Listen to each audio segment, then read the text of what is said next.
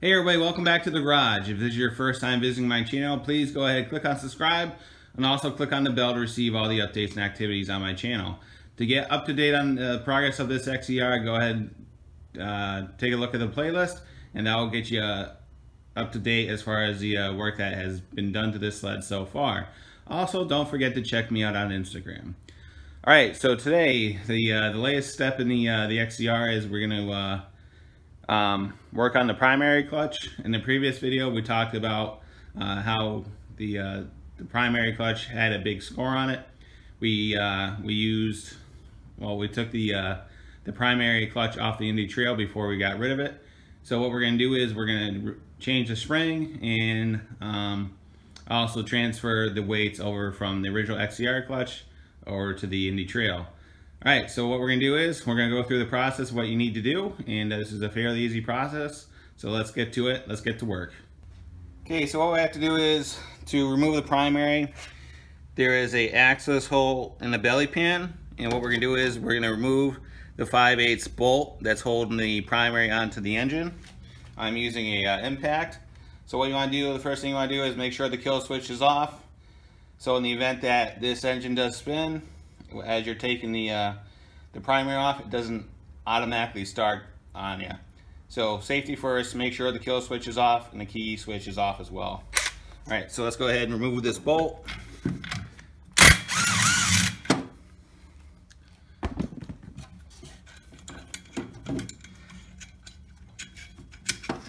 All you do is you pass it through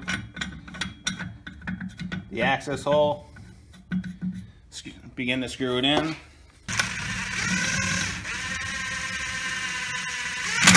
Alright, and what you're going to do, you're going to thread it in there and then it comes right off. At this point, you're going to remove the clutch puller from the clutch so you can get the clutch out of the belly pan.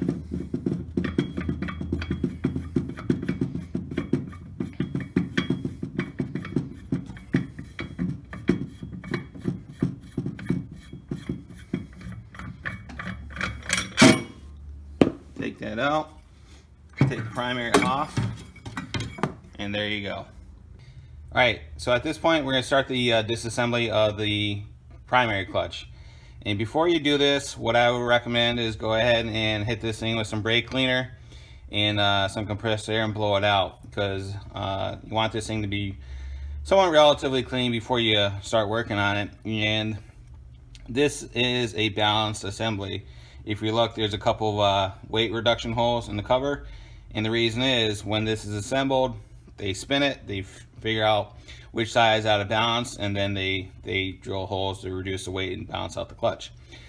So with that being said, when this thing goes back together, it's got to go back together the way it was balanced. So what you want to do is, and this is what I've done, is I've taken a Sharpie and basically marked the primary cover and the movable sheave. I also put in 2 scratch marks on both sides. So in the event as I'm working on this, the Sharpie marks are worn away, I still have the scratches on the movable sheave and the primary cover for reference. Alright, so what we're going to do now is we're going to remove the bolts that are holding the cover onto the movable sheave, and these are 7/16 bolts. So what you want to do, because this is under spring pressure, essentially you want to go in a crisscross pattern so as this cover is coming up, it doesn't bind. So these are not that tight, so you don't need a super heavy duty impact wrench. All I'm using is my Bosch 12-volt impact to take these off.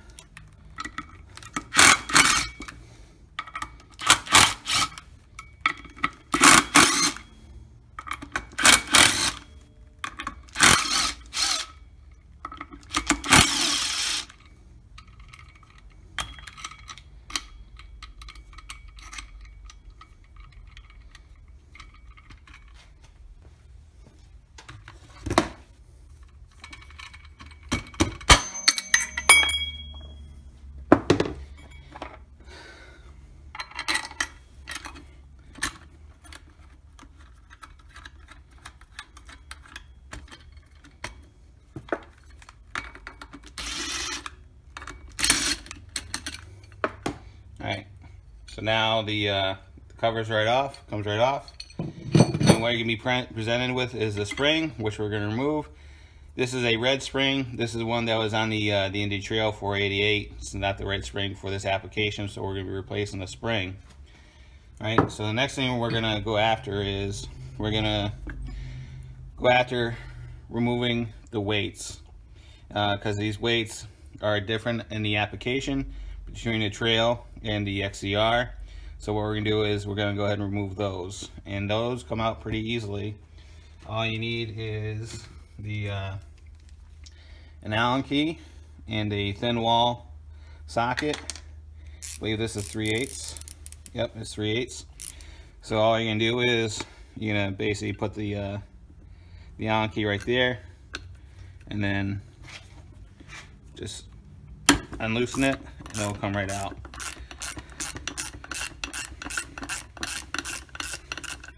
So what you want to do is don't take the nut completely off, because more than likely we're going to have to tap these pins out, and we don't want to maul over the edge of the pin. So what we're going to do is we're going to take a drift and slowly tap the pin out, and we're going to use the nut to protect the threads.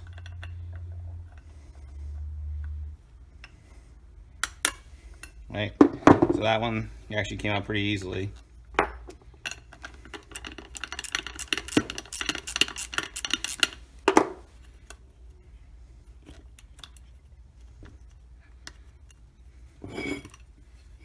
Take the nut, put that to the side, and what we're gonna do is we're gonna grab it,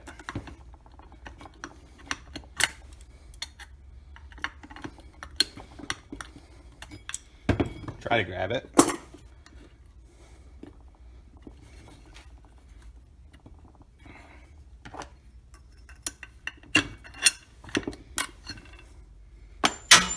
and don't drop it. So all right, so what we're gonna do is we're gonna go around, remove the pins, and then we'll slide the weights out. But I'll say I go find that pin.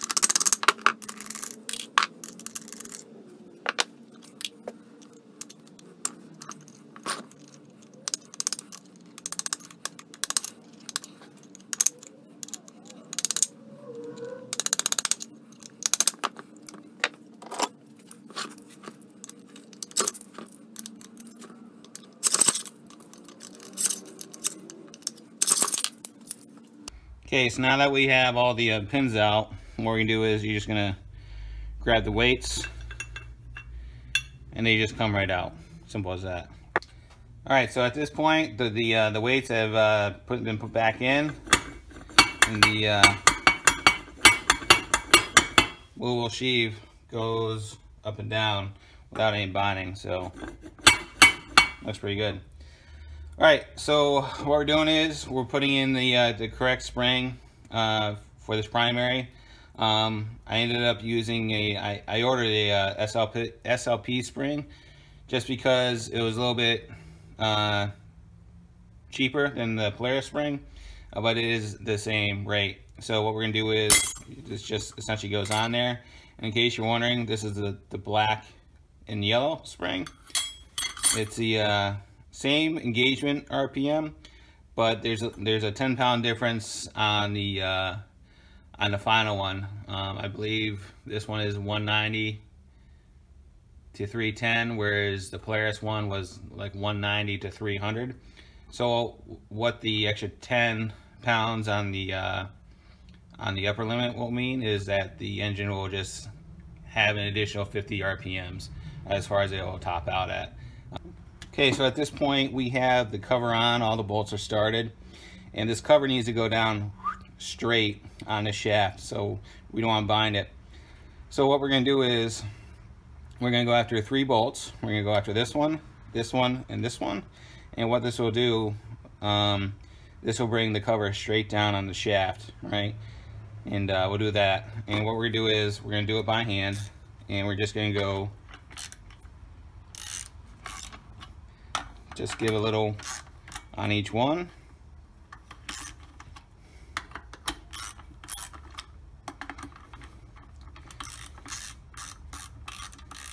And what this is going to do for you, this is going to pretty much ensure that the cover is going down straight on the shaft and it's not binding.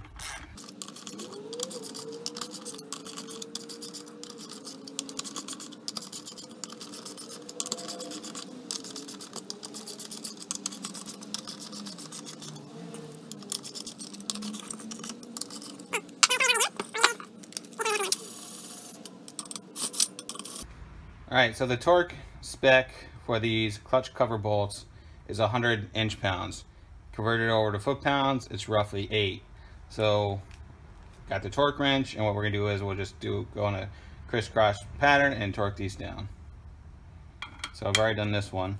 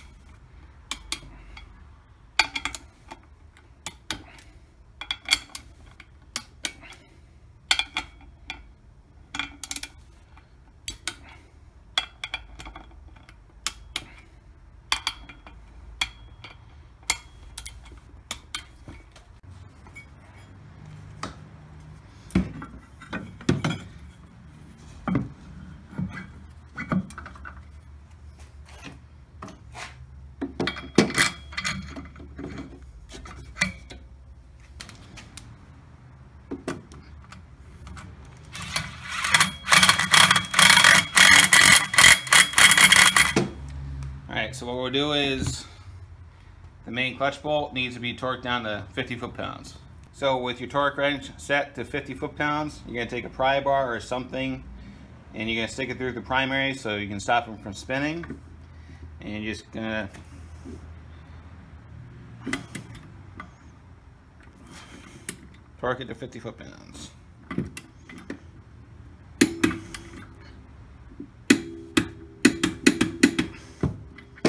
Alright, that's it. Alright, let's start it up and see how we did.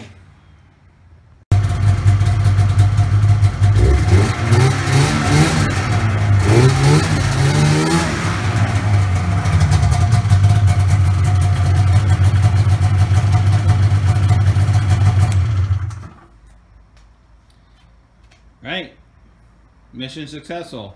So if you notice, the engagement RPM is right where it needs to be. It's right around 4,200 RPM. Compared to the red spring that was on there from the Indy Trio, you know, that one engaged at like 3,500 RPM. So, you know, because it engaged so low, granted, that was just there to move the sled, you know, around the garage and everything else. The engagement on it was too low, not in the power band, so, you know, the sled was really doggy out of the hole. Now that it's back in the correct RPM range, the thing really takes off in the garage, so we should be all set. Alright, so if there's any questions, comments, concerns, go ahead and leave them in the comments box. As you saw, this is a pretty straightforward process. It's not that hard to do. No special tools, and you can do it within about an hour, taking your time. Alright, hope everybody is having a great day. Talk to you later. See ya.